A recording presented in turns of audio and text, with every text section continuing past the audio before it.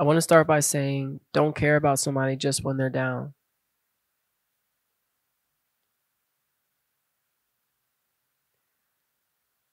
Yo, I'm hurting. This is probably like my 11th take, just trying to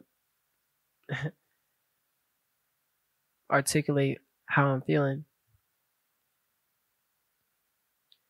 If you deal with a mental illness and you've opened up to somebody else about how you feel and they completely shut it down or have given you a negative reaction, I promise I feel your pain.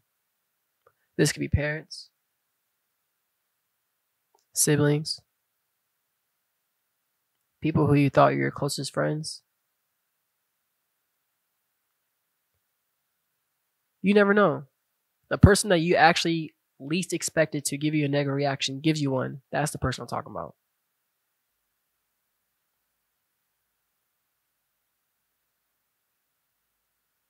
Have you gone through that experience?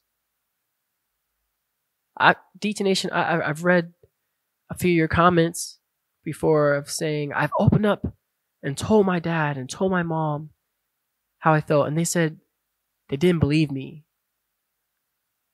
They didn't take me seriously. And when I hear that and I read those messages, it's actually surprising how common this is. But should we really be surprised anymore? Should we today, because after it's 2021, it is 2021, y'all. If mental health has not been improving in the past 5-10 years, it's only getting worse. It's only getting worse. So what do we do? Do you care?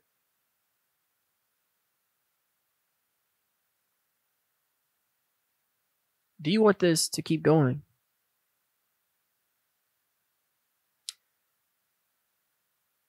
I'm going to ramble and jump on topic a bit. I really don't think this world cares about people that deals with mental illnesses. I think that as soon as a person is diagnosed with a mental illness, the world deems them as unable to take care of themselves. They deem them as someone that is now too sensitive, irrational, and unable to function properly in society. And personally, that stigma is actually what's causing so many people to not go seek therapy, to not seek physical, emotional, well-being and actionable steps to help their overall well-being improve. I think because of that stigma, it makes people shut down, shy away from talking to others, and honestly deal with their own mental battles themselves.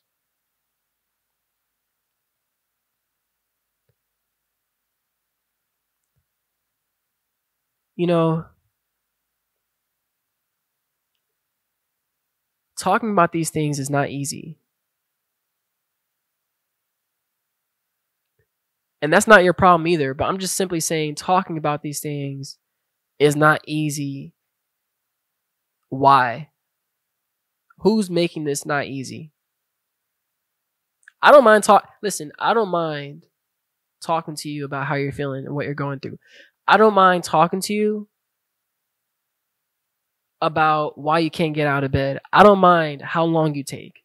See, I don't mind how emotional you're being if you cry in front of me because you're going through something. And I think that every human goes through something from time to time. So this is your time that you're going through something. So let me hear you out. What happened to empathy? What happened to emotional care? Technology. I want to ask a question to you. Is social media real life?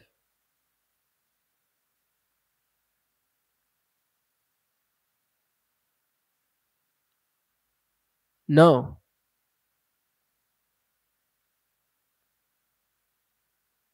If somebody's showing you support on your social media account, are they showing you support in your real life? No. No. No. we have placed technological intelligence and advancements over emotional intelligence and mental health. Please tell me I'm wrong. Look at the statistics. Look at the suicide rates.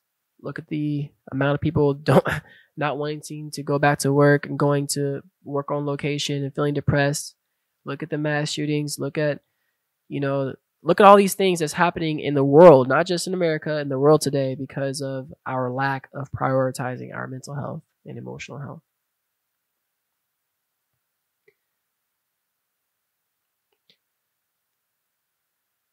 I want to. Okay, why? It's like, what's the point? What's the point of all this? Listen, man. The point is this. This world is f***ed up. And I just want you to know, I am talking directly to the person that deals with depression. I'm talking about the person that seriously feels like they can't talk to nobody. And you know this stuff is serious, and you actually go through it, and you actually experience it, and you take it seriously, and you're like, damn, something's wrong with me, or something's going on with me, or I wish I could change. I wish I was different. I wish I never dealt with this in the first place. I'm talking about those people. Listen. This world is f***ed up. Okay, it is. And don't change. Please don't change who you are just because how messed up the world is. Do not change. You are not crazy for dealing with depression. You are not insane. You are not over the top, too sensitive, too, like, you're overthinking. Like, you're not. You're not. And not everybody, honestly, believes that. As soon as you tell somebody that you deal with depression, as soon as you tell somebody that, I have anxiety and I do this, I have panic attacks or something, as soon as you tell somebody that, they instantly see you differently. They instantly will try to almost use your mental illness against you, or use your mental illness as a crutch for why you're taking the certain actions you take, or wear what you wear, and say what you say. But it's not true.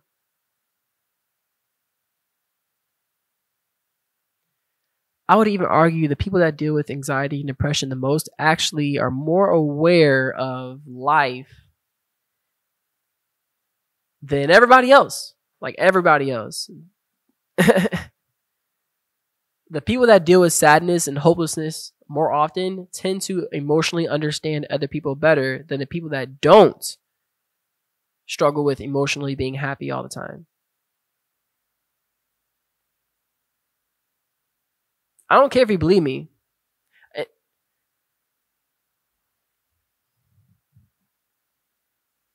I want to end this video because I'm hurting. I'm feeling pain inside from how much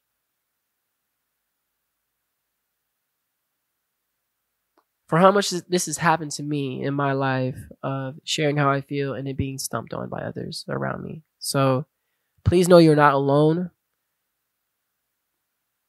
I'm fighting with you. DT Nation. Don't change who you are for anyone else. Life is too damn short. You live your best life. You manage your mental health. You get that bad boy in check.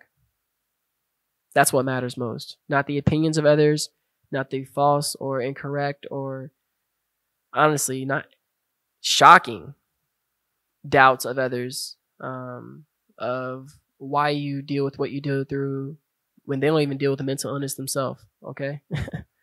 So I love you, man. I love you.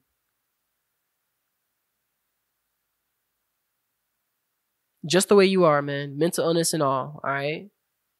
Mental illness and all. I still love you. You're still amazing. You can still be amazing. You still are amazing. You're still worth it. You're not worthless. You're more than enough already with who you are today, in this second right now. Don't forget that. If you found this video helpful, if this video just at least showed you there is someone in the world that is experiencing something similar to what you're experiencing, or going through what or I've said something that you feel like, dang, I'm going through something very similar, then I do suggest you hit that subscribe button, because the older I get, honestly, the more I'm able to express and articulate what I'm going through, and it helps me. And each time I learn something new, I share it here on this YouTube channel. So make sure to hit that subscribe button, and we're going to grow in our mental health together. Lastly, if you want to follow me on my own mental health journey, then you can follow me on Instagram at Depression Talks 1. I love, posting different dance videos, art, and creativity that helps me express my mental health. So again, that's Instagram at Depression Talks 1. I am okay, because I will be okay, regardless if that person, those people, this society wants me to be or not. I'm going to be okay. You're going to be okay. We got this. All right. I think it's time to end the video.